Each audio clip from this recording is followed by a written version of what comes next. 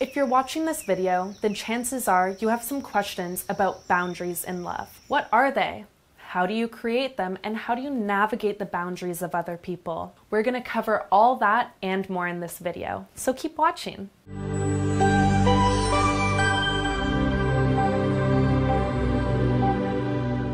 Hi, I'm Lucy Goldman from LoveLearnings. I'm a commitment and dating expert, and I've made it my mission to offer simple advice backed by science and common sense. We do the research so you don't have to. Subscribe right now for a new video every week. Now, let's talk about what boundaries are. Boundaries are limits between you and another person. A boundary is a spoken or unspoken barrier between you and someone else that cannot be crossed without consequence. Boundaries can deal with physical or emotional space. They help you keep some separation between you and other people around you to show you where you end and another person begins. The purpose of setting a healthy boundary is to protect your own health, safety, and peace of mind. For example, your boss calling you on the weekends can be considered a boundary violation. Your mom asking you about your sex life, or a friend showing up unannounced to stay with you for a week. All of these boundaries are so socially ingrained that you'd be shocked if someone was to cross them. Boundaries help us define our social lives and let us know what to expect and how to act. These tend to be very clearly defined, although unspoken, within family and work relationships. But when it comes to love and dating, these boundaries are often much less clear. But do we have boundaries in romantic relationships at all? There are plenty of people who preach that a relationship is two people becoming one.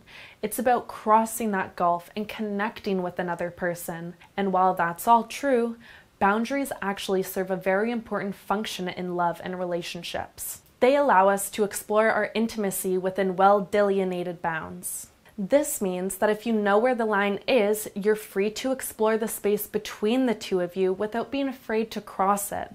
Boundaries, in essence, actually allow more freedom than you'd have without them by providing structure to your relationship and creating space between yourself and your partner.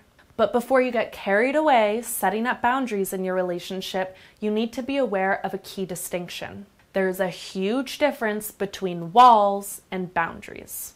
Walls are put up without awareness, usually driven by a past trauma. They restrict your ability to connect, and they prevent you from achieving true intimacy.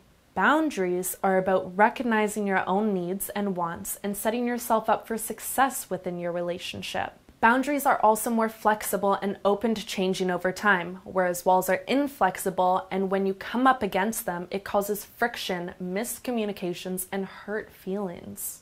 A good boundary is proactive, meaning they've been planned out beforehand, whereas a wall is reactive, meaning you don't know it's there until you've smacked right into it.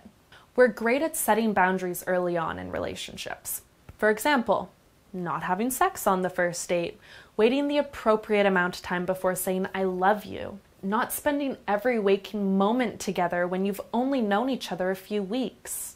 As we move closer together and our inhibitions fade away, boundaries become harder to navigate.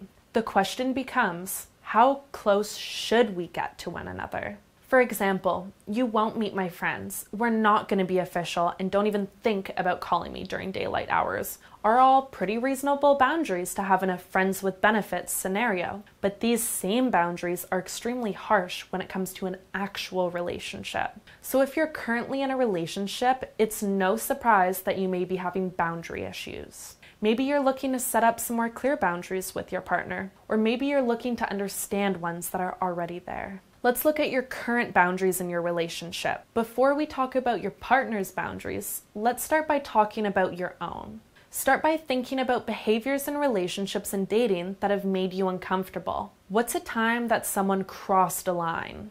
Examples of a boundary in a relationship is not wanting to meet their family until the time is right, not answering texts while you're at work, or having a few nights to yourself a week. When someone crosses one of these boundaries, it throws up red flags in our minds and makes us feel threatened. This is the key to helping you understand your partner's boundaries. Think back to some times that your partner was upset by your behavior even though you were just trying to connect with them. What's something that you've been pushing your partner for that they've been resistant to? I'll give you some examples from my own clients to jog your memory. Here are some areas that have caused stress on their relationships due to inadequate boundaries. Keeping secrets. Are you allowed to have your own secrets in your relationship, or are you supposed to tell each other everything? What about your PIN number or having a password on your phone? These are things you need to decide for yourself. Don't be pressured by your partner to reveal something you're not comfortable with. In turn, allow your partner to have their own privacy. I think you'll find that you're both more forthcoming when you know that sharing is something that you're choosing to do rather than having it forced on you. Controlling your body. Does your partner get upset if you get a haircut or otherwise change up your style? What about the medication you choose to take or not? Remember that bodily autonomy is important, and while you should consider their feelings, ultimately the decision is up to you. Not allowing you your freedom in this regard can be a major boundary violation. How frequently to be in contact? This is a big one that I find creates tension in relationships. Oftentimes, one of you has the idea of how plugged in the two of you should be at any given time. When someone crosses that boundary into needy or suffocating behavior, that can be a major boundary violation. The truth is that we have boundaries in every aspect of our relationships, and it's only by looking at them clearly that we're able to navigate them successfully. Which brings us to our next topic, how to set boundaries. While it may be a downer to set boundaries with your partner, if you're able to do it successfully, it can avoid a whole lot of hurt feelings and other problems down the line. But before you go prepare a big speech for your significant other, let's take a step back. First off, I want to say that plenty of boundaries can only be discovered by crossing them. This can be a scary idea, but the truth is that oftentimes neither of you knew that a particular action was going to cross a line until it happened. This is why I need you to understand that boundary infractions are inevitable. It's all part of the process of building a connection with someone. So be forgiving with your partner when they cross your boundaries, but use these moments as an opportunity to recognize and reinforce the boundary. For example, say your boyfriend shows up to your house uninvited in the middle of the night just to check in. He thought he was being romantic, but it made you uncomfortable. Say something like, "I would like it if you would call first before coming over. I don't like being surprised." And it can be as simple as that. Most people are pretty sensitive to the boundaries of others, and they won't make the same mistake twice. And speaking of mistakes, let's talk about our next tip. Use I statements. This one is super important, guys. When you start a sentence with you instead of I, it makes the person you're speaking to feel attacked and judged. When you start with I, it helps them feel empathy towards you and understand you better. For example, say your boyfriend ate your lunch that you had in the fridge for work the next day. Instead of saying, "You ate my lunch, you never ask me before rooting through my fridge," you can say something like, "I'd appreciate it if you asked before eating the food in my fridge. I needed that lunch for work tomorrow." You see how that is less confrontational and does a better job of stating your feelings? My next tip is a difficult one for a lot of people, and that is get used to saying no.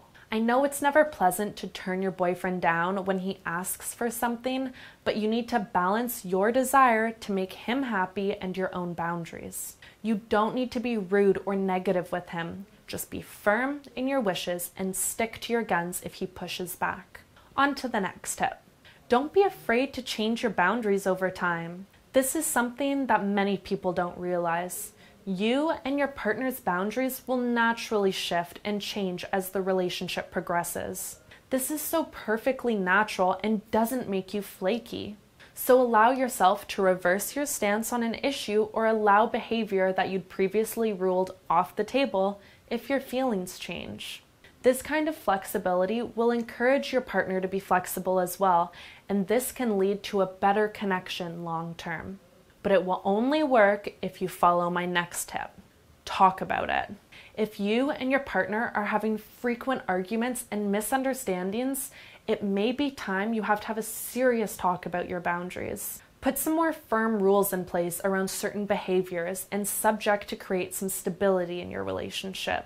This can be a difficult and awkward conversation, but it beats having a big blow up and fight. Let's move to our next tip. Let your partner know when they've breached your boundaries. If you're upset with your partner, the best thing you can do is let them know. I don't advise being negative or harsh with your criticism, but having the conversation is definitely necessary. Because if you never tell them that they've crossed a boundary, then why would their behavior change? With that in mind, just remember your I statements and you'll be fine.